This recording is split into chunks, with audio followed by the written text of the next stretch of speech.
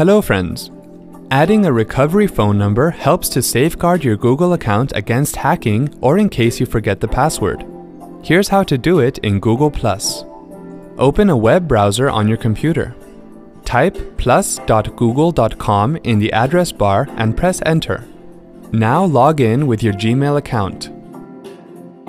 On the top right corner of the window, click the down arrow next to your picture in the Google+ bar, and then click Account on the menu that appears.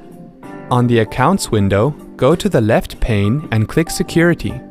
In the Your Recovery Options section, click Update Recovery Options. Enter your password and then click Verify. On the Account Recovery Options window, click on Edit link in the Mobile Phone section.